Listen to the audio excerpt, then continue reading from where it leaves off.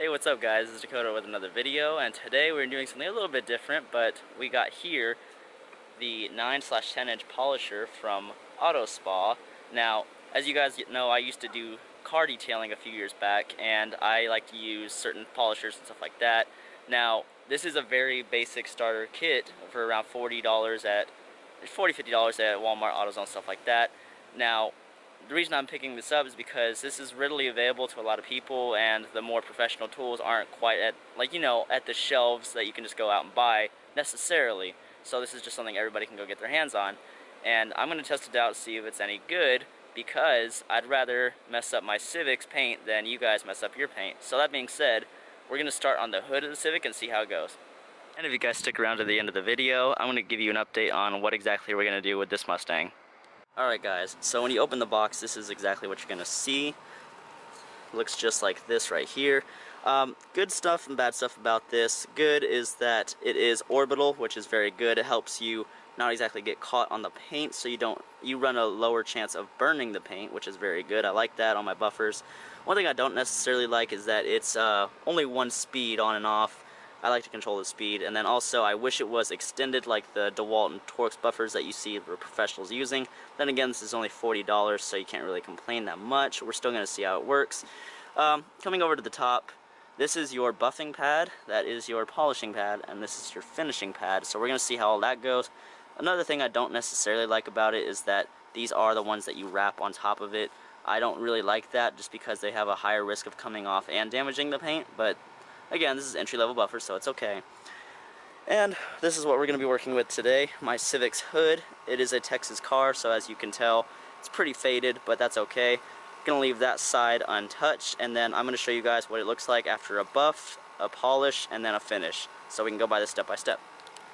Alright guys, so we just got done with the buffing section of things, and honestly, I don't know if you could see it, but it didn't do that bad, honestly. It cleaned up some of the oxidation. Let's see. You see, like right there, it did clean up a decent amount of the oxidation, so that's not too bad for a $40 buffer. So I'm going to go ahead and throw on the other pad, the polishing compound, give that a buff, and I'll show you what happens. Alright guys, just got done with the stage 2 polishing, and I gotta say, I'm starting to get a little impressed with this buffer. As you can see, now you can clearly see, it's really starting to leave a nice little finish, like starting to bring some shine back. Obviously, it's not perfect yet, but it's a lot better. I do have one gripe I've noticed about the buffer. So, obviously it's a 1-speed, but if you're going at it for a few minutes, it starts to, even if you are still going, like connected to a power source, it starts to lose power, I've noticed. So I don't know why it does that. Just no matter how you angle it or whatever, it starts to just lose power after a few minutes. So that is one thing that's a little weird, but I'm going to go ahead and hit up stage 3 on this and see how it looks. Well guys, I gotta say, I'm impressed. This little buffer really showed me wrong. So I'm going to show you the paint right now. We did the buffing, the stage 2, and now we just did the polish.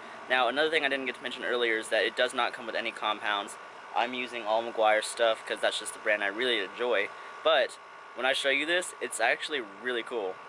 Okay guys, so as you can see over on this side, it is very heavily oxidized. That's like how we started it. Pulled it out into the sunlight and bam, as you can see, there's actually some shine to it now. And it came out really well. We did all 3 stages of it. The main thing that impressed me with this is that there's no swirl marks, because as a detailer, that's one thing that always got me in the end, was the swirl marks, and thanks to that little random orbital, it really did good. We didn't use any sandpaper on this, so there's still going to be some imperfections, but that's okay. Everything else on it's looking really good. I'm honestly really happy how this came out. It looks great. I think I'm even going to continue doing the fender just to show you guys how much it'll affect it more. So this is the fender beforehand. And I'll go ahead and do all 3 stages and show you how it looks after.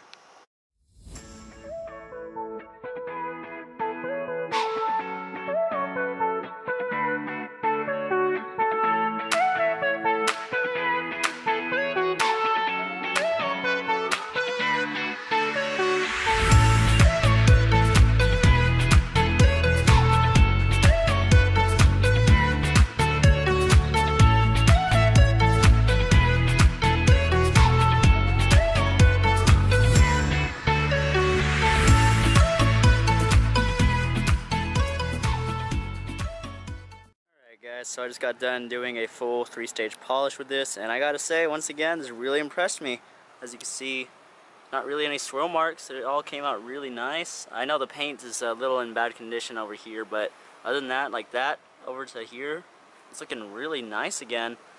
And you know, there's that over there, but I gotta say, this is a really good little buffer. And then, so I did actually do some sanding on some part of the car. I did a, over here on the top, right over here, I did a sand, a slight light sand, polish and buff and all that, and it came out really well. It helped it look nice and shiny again. It's looking good. Let me show you what the other side looked like just for reference. So as you can see, yeah, this is what it looked like before. So, still a little faded, but now it's looking a whole bunch better.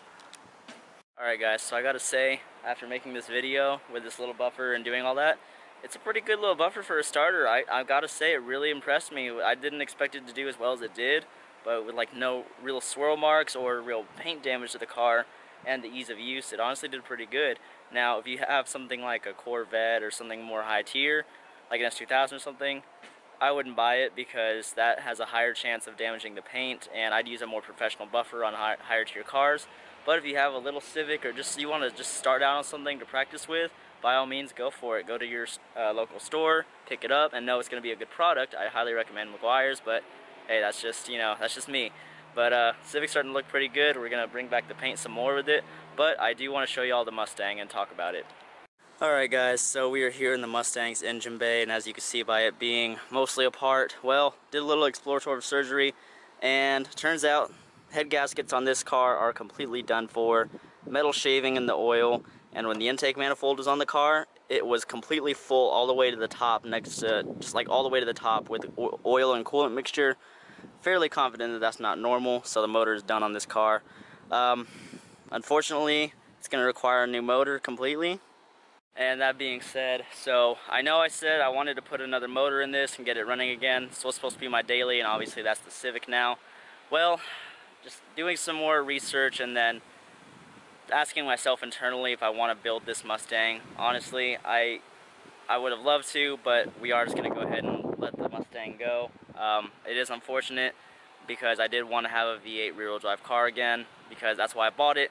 If it was honestly like a Fox body or a New Edge, I would have kept it. This generation isn't exactly my favorite, but it was a good price when I got it. So unfortunately, we're going to let it go because it's not what I feel in my heart I want to build. But I do promise you guys, we are going to be replacing the Mustang with something. Don't worry about that. Civic's here to stay, that is for sure. But the Mustang will be replaced with something. I don't know if I'm going to get another daily to offset the Mustang and have a lot of fun and keep the Civic as a project, or just vice versa, get another project and do the Civic. I just want something my heart would be in more, whether it's a Fox body or something, I don't know, but we will figure that out. So unfortunately, short life on the channel, but it was fun while it lasted, and sorry to see it go, but it's okay. But thank you all so much for watching. I really hope you enjoyed the video. If you did, please go ahead and help us out with subscribe and a like. It would really help us out and mean a lot to us. Gonna see a whole bunch of stuff on the Civic and then hopefully replace this soon, but I will see you all in the next one.